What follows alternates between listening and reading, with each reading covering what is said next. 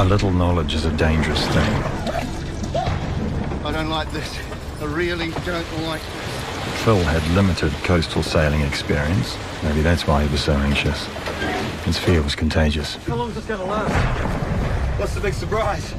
If you guys heard the marine forecast, you would have known about this. This storm's going to blow us all the way to Tonga in no time. You sailed us into a storm on purpose. Get it! Hey, God, get on the radio now! Fuck you! Call the Coast Guard!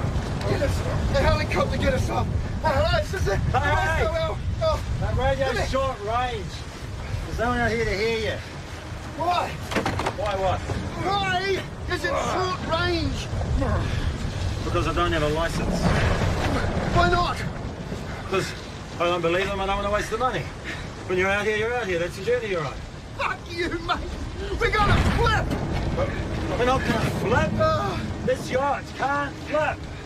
I sailed 40,000 miles on one of these. This is just another blow. Yeah, when was that, 20 years ago? I built this baby with my own hands.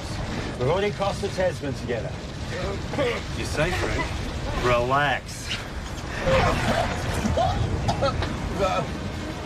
What about a sea anchor? You got one of those? What for? Want to stop us bouncing around while we ride it out? Yeah. Have you got one? Of course I have. Well, then let's throw it out, slow us down a bit. No way. It's brand new. Cost me a lot of money. It won't do any good. Let's take a boat. Yeah. It's not a bloody democracy, mate. Hey, fuck you! Where is it?